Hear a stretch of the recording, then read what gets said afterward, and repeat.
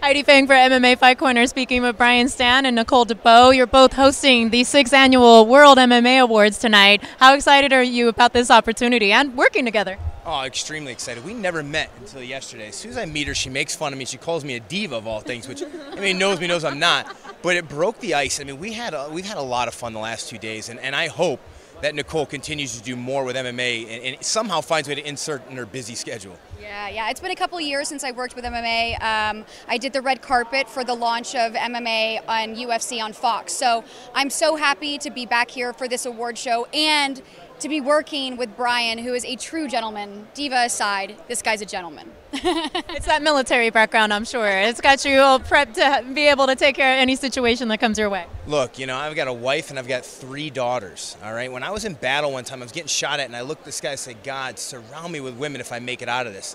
Not quite what I had in mind, but he answered my prayers. So I'm used to being around ladies. Here you are. And now that you're actually, working as an analyst on that site, we have such a cast of characters, speaking of which. Who would you say is the biggest diva on the show? You know, the biggest diva on the shows, that's tough. You know, Dominic Cruz is up there, and he's not a diva. It's just he's passionate. And if you disagree with him, you're going to argue for an hour because he's probably one of the most competitive guys, which makes him a champion. He's definitely not a diva, though. There really isn't. This sport, everybody's so humble because we all fight, we all lose, we all win big. And, in fact, talking to Fox executives, they've actually told me this, and they're not lying, but they've said that this sport has had the easiest transition to have athletes go into analysts than any other sport because we're almost already naturally trained for it. And I think a lot of that comes from the intangibles you build through martial arts and then obviously the humility that you have when you have to compete in a sport like this. So you retired and walked away from the sport this year. How difficult was that for you to make that decision? It was really hard. You know, I love the sport. I still have it. I train very often. I'm still able to compete at the highest level if I wanted to. But everybody gets to a point where you've got to be smart in your career. I've got 3 little girls at home. I've got a wife. I played football for a long time. I went to combat for a long time, and it was just time for me to stop so I could be healthy to not only live my life but enjoy my life. And you're also nominated for the Fight of the Year, Wanderlei Silva. He sure is. What were your thoughts on the fight? Oh my goodness. Well, I mean, as he mentioned, it could have ended in Brian's favor. I would have liked it so much more had that been the case, but what a fight. I mean, it's up against, 2 or 3 other great fights. They're all tough to watch, and it's gonna be a tight race.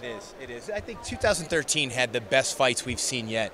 You know, when you're talking about Alexander Gustafsson versus John Jones, Gilbert Melendez versus Diego Sanchez was insane, and obviously me and Wanderlei just completely threw caution to the wind and have a blatant disregard for our own health, and it's just great to be a part of such a legendary fight like that. Last question for me. Your Chael Sonnen will be fighting Wanderlei, and you fought him before, so being with that experience that you have, how do you see that fight going? You know, I think the matchup favors Chael. Chael still has it. He's still very athletic. If you look at his fights up until recently, he hasn't taken a whole lot of damage. He's very quick and fast.